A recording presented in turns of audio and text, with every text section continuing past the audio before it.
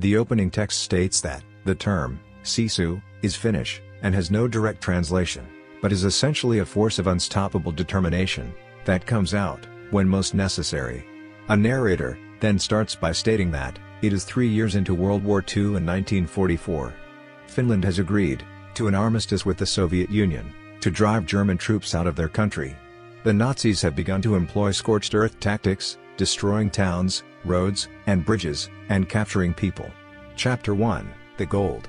In Lapland, a prospector, named Atami Korpi, is with his little dog, in an area of mining for gold.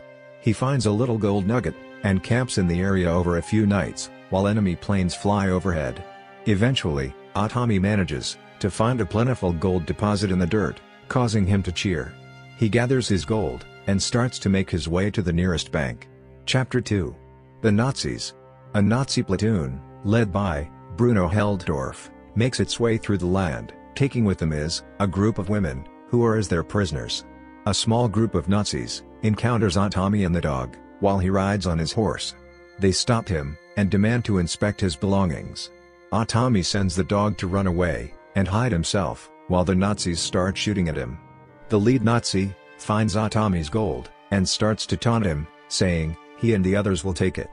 Atami responds by grabbing a knife, and sticking it in the Nazi's head. He then proceeds to stab, and shoot the remaining Nazis, including using one as a human shield.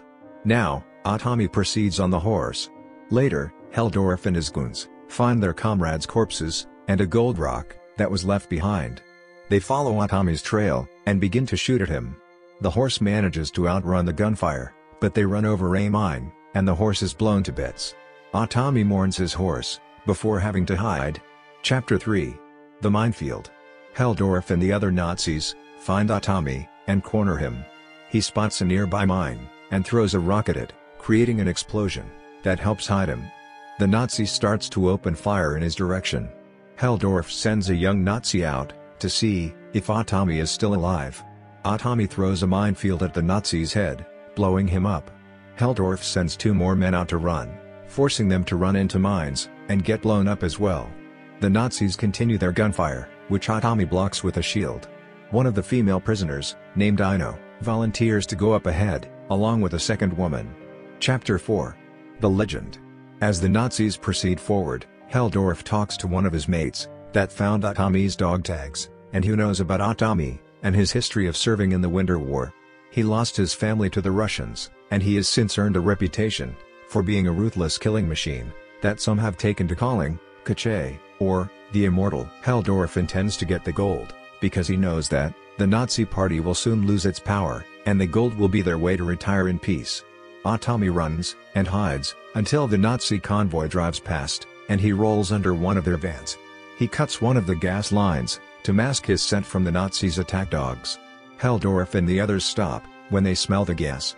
They catch Atami, and try to kill him, but he sparks a match that ignites the gas, but he is covered in, setting himself on fire, until he runs into a nearby lake. The Nazis shoot at him, but Helldorf waits for him to come up for air. He then sends 3 Nazis on a boat to dive in after him. 2 men dive in, and Atami slits their throats, and takes their remaining air. The third man starts to ride the boat away, but Helldorf has him shot for trying to desert them. And Atami gets on the boat, and escapes, but Helldorf gets the dog. Chapter 5: Scorched Earth. Atami comes upon a town, which devastated by the Nazis' tactics.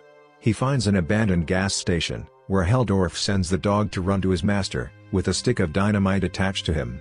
Atami removes the dynamite, but gets thrown by the explosion.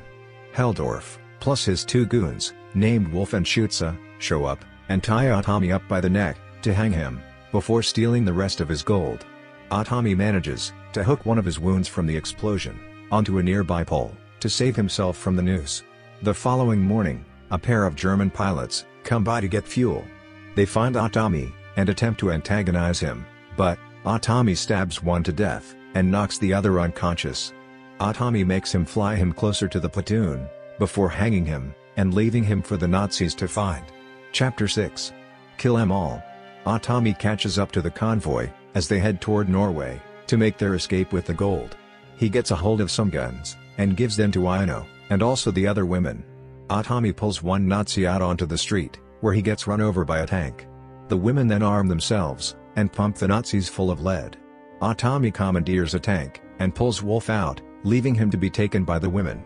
On the other hand, Heldorf and Schutze meet with their pilot to get them out, but Heldorf shoots Schutze in the head, and leaves with the pilot himself. But suddenly, Atami catches up to them, and shoots at them with the tank, hitting their pilot. Atami then uses his pickaxe to hook himself onto the plane. As it takes off, he breaks his way inside, with Heldorf confronting him. He starts to beat Atami ferociously, even using a static line to slice into his face.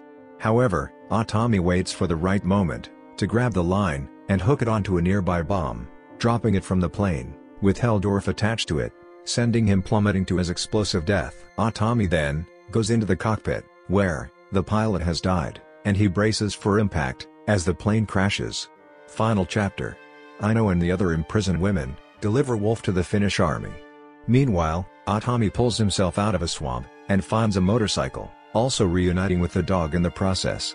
Then Atami rides to Helsinki, where he arrives at a bank. Everyone in the bank stares at the filth-covered prospector, entering with his pickaxe. He takes the recovered gold to a teller, and dumps it all on the counter. Atami, who has been silent the entire movie, finally speaks, requesting large bills, because they won't be such hard to carry. From here, this masterpiece movie ends. Hope you guys enjoyed this more. I'll meet you tomorrow, but before sign off, I request you guys to like, subscribe and share my channel. Thank you.